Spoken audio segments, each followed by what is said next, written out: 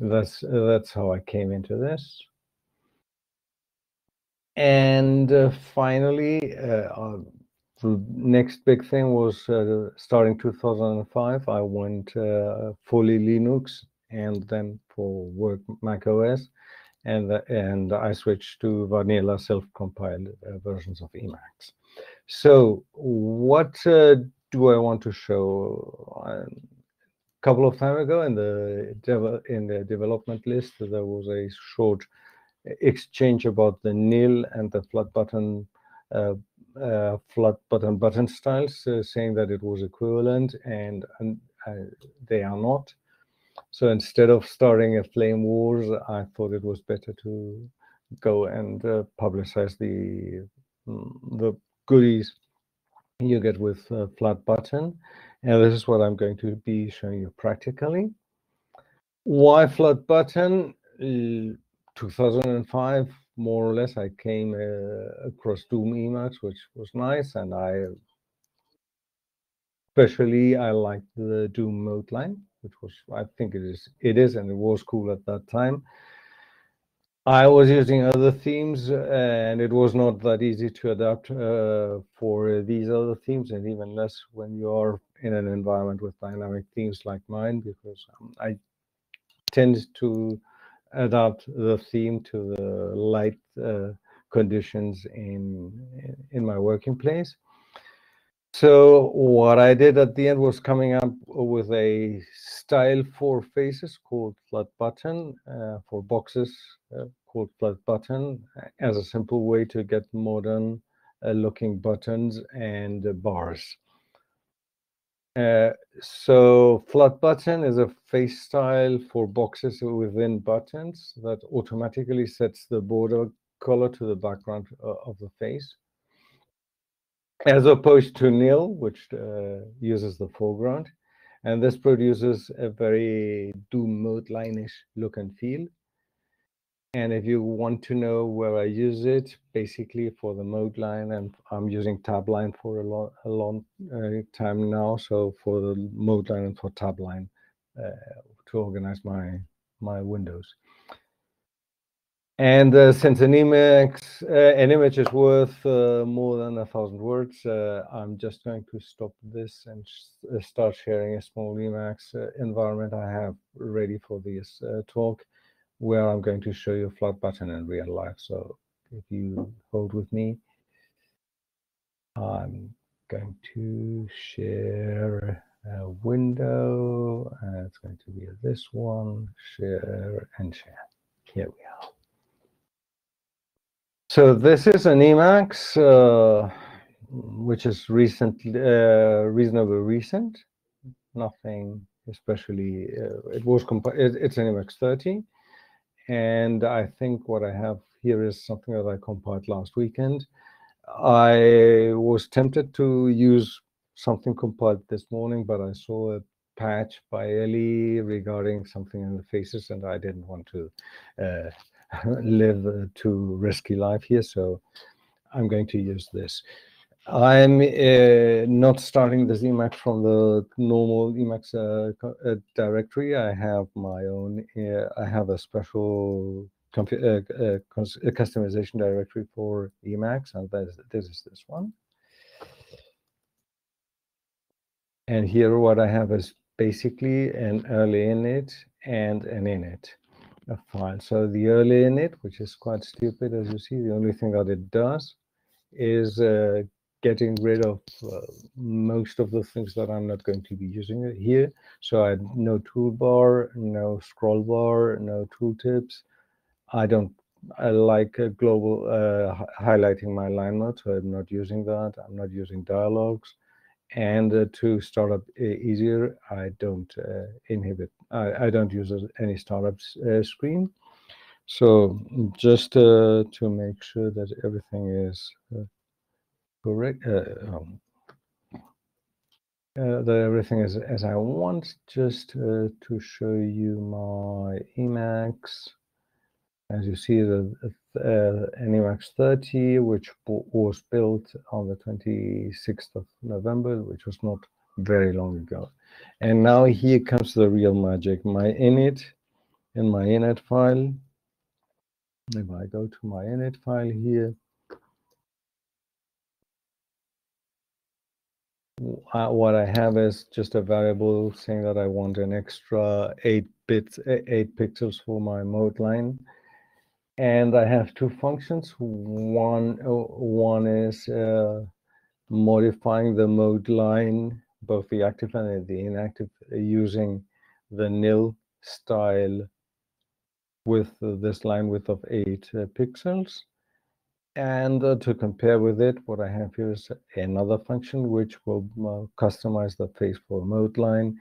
And instead of using nil, I'm using here flat button. So this is all the magic that I need. I'm going to copy that, and I'm going to go to the scratch buffer, which is always the best way of checking these things. When I normally work and with themes, what I do is if I want to further modify the themes, I add an advice to load a theme after the theme is loaded. And in this first case, what I'm going to be doing is adding the nil style so that you can see it. And once this is done, I'm going to load one of the modus operandi themes, the tinted one.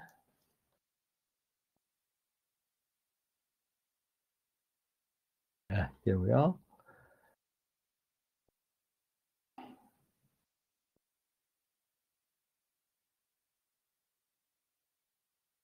And as you can see, when I loaded the theme, what I see here is my mode line with the extra 8 pixels since I'm using the nil style, it's using the background color, and this gives you this thick black line there. Furthermore, if you have the inactive line, you see that it is grayed out, so it's always using the foreground color. So now, if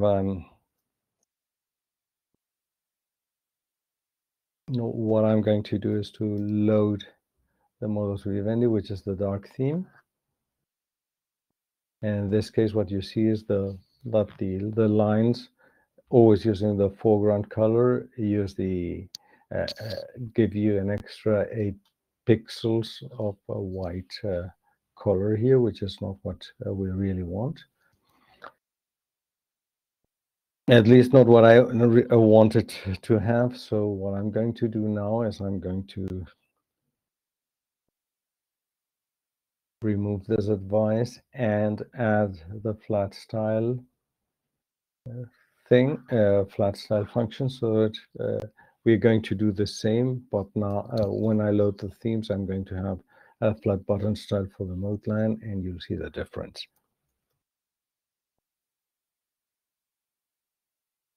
So if I now load modus operandi theme tinted, so what I get here is, as you see, I get a solid mode line, which is a bit more, which is wider than the normal mode line.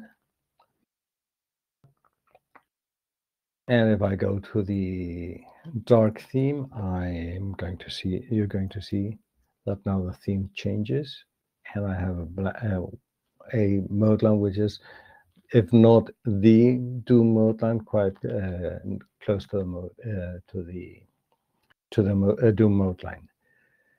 Where do I use this? Personally, I use it for the mode line and for flat line and for the tab line, as I've said, and it gives me this clean themes with thicker mode line and tab lines, which at least in my personal feeling look quite modern. And this would be my demonstration. So I'm going to stop sharing the screen, and I'm going to try and see if there's anything on the chat. And just wanted to know if there are any questions. Thank you, Pedro. Yeah, we are now into the Q&A portion of the talk. So if folks have questions, please post them on IRC or on the pad, and we'll take them up here.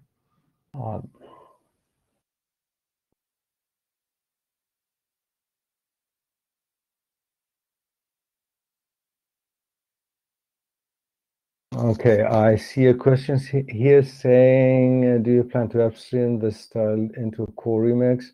It's part of core Emacs since Emacs 29, so you have it.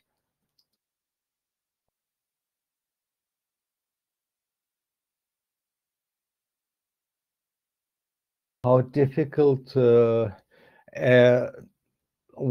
mean, you already have the flat button style in core Emacs, and you've seen that the main thing is if you want to have a thing like that, you just have to customize you just have to customize the face. I don't think it's too difficult to do. It's adding the style that you want. So if you want to see it again, I'm going to go and share the screen once again and show you the only thing that you really need to do. And Control X1, Control X buffer to init. So this is what you would have to do. This is what you would have to do to get your mode line or mode line inactive with a flat button style. So what you do is you get your face like this, the face that you want to modify. You say that you inherit from the original face, and what you do is that you add a box with the line width that you want and the style flat button. I don't think it's too difficult to do.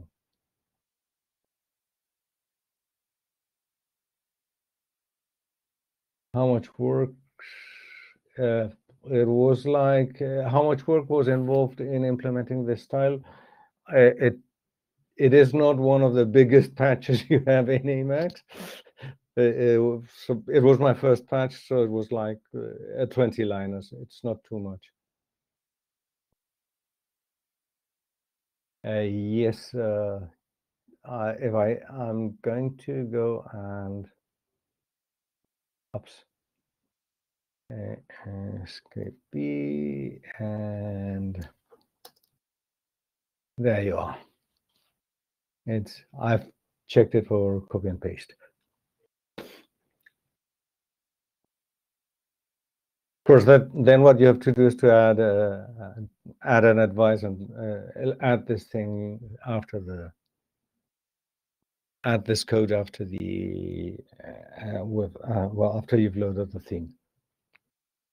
And who says mode line and mode line inactive? You can also use. I'm also using it for tab line and tab line inactive and all this kind of things.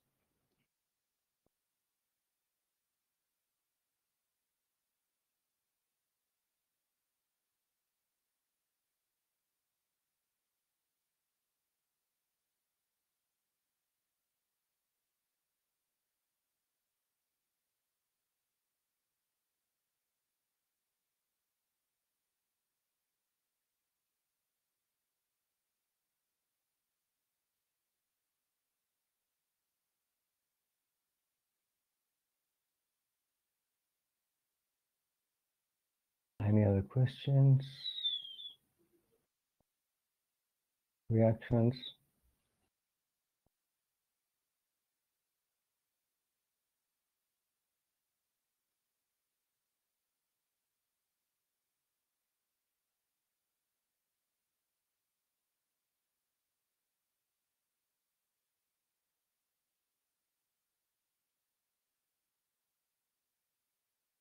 Thank you.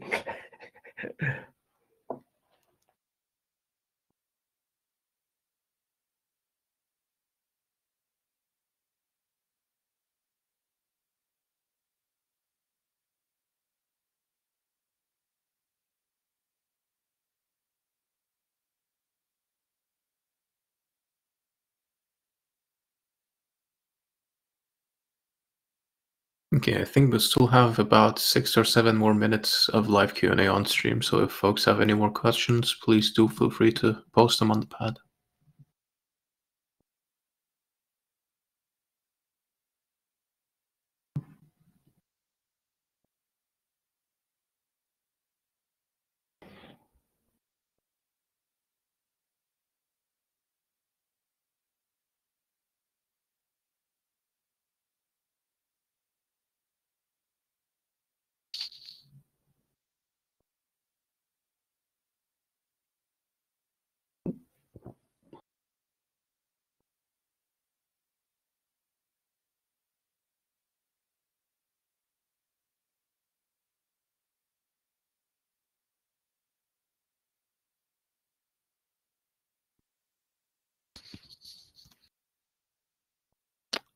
Well, do you teach Emacs to any of your university students?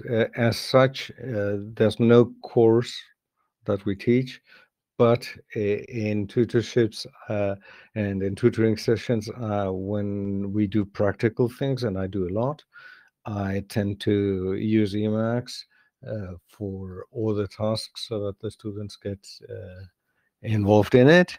I also have a small introduction to Emacs that I share with my students. So every year I have 2 or 3 new adepts.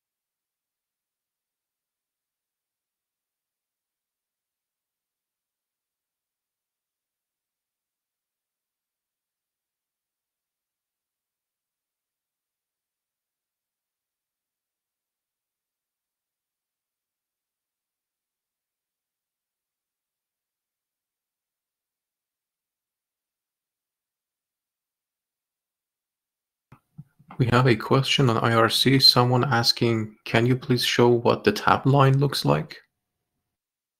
Just a second. This would be like this. I'm going to, for that, I'm going to use my regular Emacs. So just let me fire it up. Sure.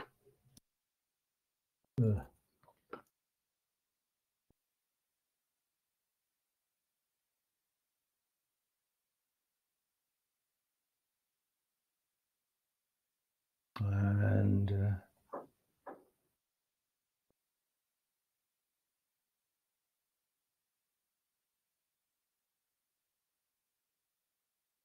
let's see that. That's my current situation with the tab line. I do have a couple of functions. So this is one of the themes that I use. As you see, both the tab line here and the mode line change. And the other thing is this is for some situations, not currently because it's just late and it's a bit too dark, but this is for light days. I have like 3 or 4 themes that I can switch through. These are the themes that I normally use. This is how the tab line looks. This is how the tab line here looks with the flat button style.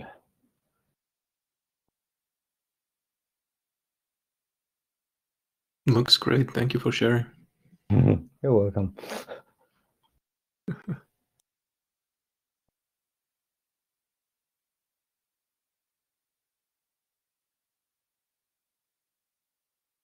Okay, I think we have 2 or 3 more minutes. So if you have any final questions for Pedro, please post them in.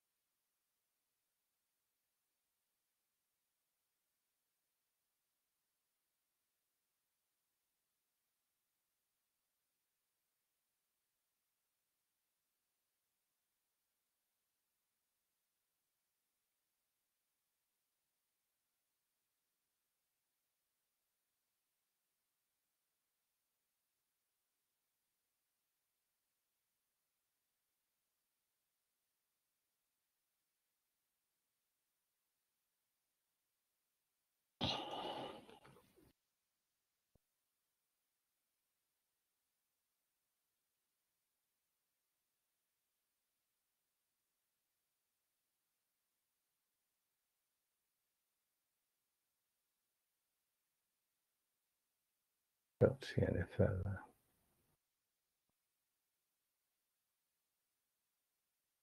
Right.